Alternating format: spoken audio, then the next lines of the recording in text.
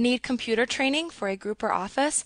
Contact us today to get a free demo of our training at www.teachucomp.com/enterprise-licensing.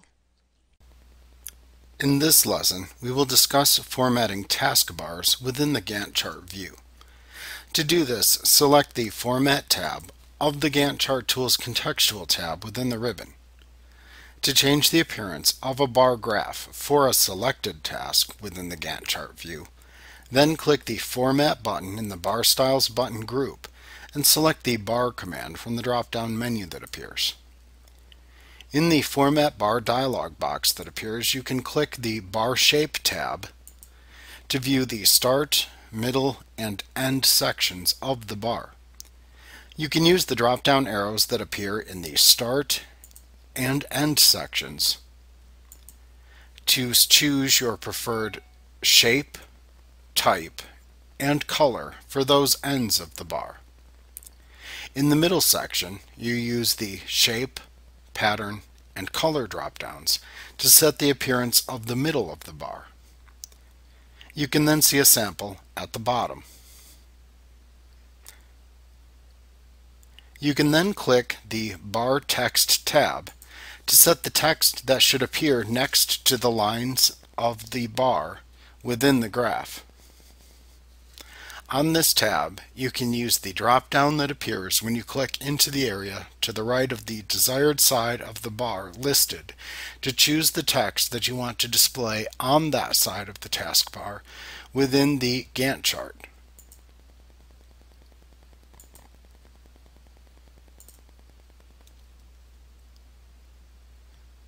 Now, once you've made your selections in this dialog box, you can then click the OK button to apply the bar formatting to your selected task.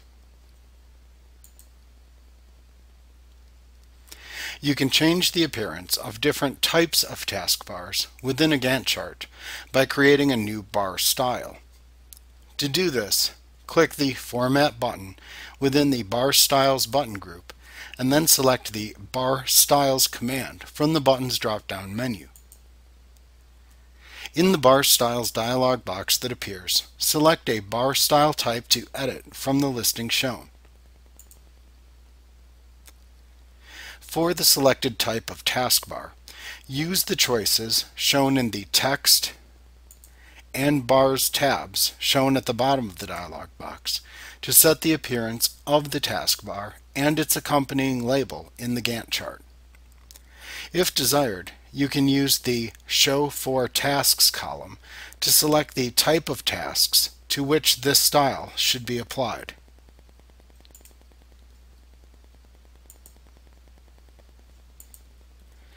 You can use the Row column to choose at which row you want this style to begin being applied.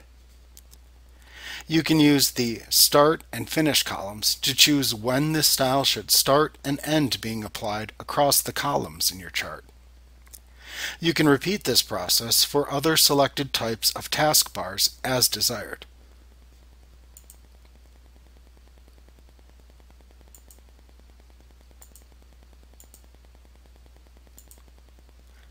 Now, once you've set your new taskbar styles, click the OK button to apply them.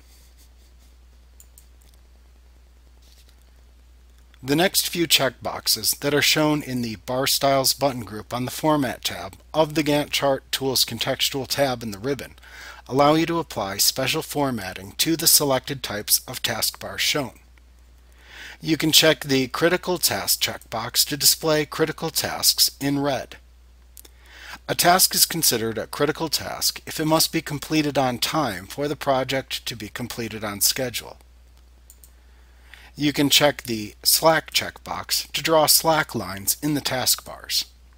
A slack line is a line that shows how much time a task can go past its finish date before it affects the scheduling of another task within the project. You can also check the checkbox for late tasks to display late tasks in black. Late tasks are calculated by determining how much of the task should be done by the status date. If you have saved a baseline for your project, you can compare how your project is performing by comparing the tasks to the baseline that you saved. To show your baseline taskbars next to the existing project taskbars, simply click the Baseline drop-down button that appears in the Bar Styles button group, and then select the desired baseline to display from the drop-down menu that appears. The baseline task durations will be displayed next to the current project file's taskbars for comparison purposes. You can repeat this process to display a different selected baseline's taskbars, or to toggle the display of the selected baseline's taskbars back off when you're finished.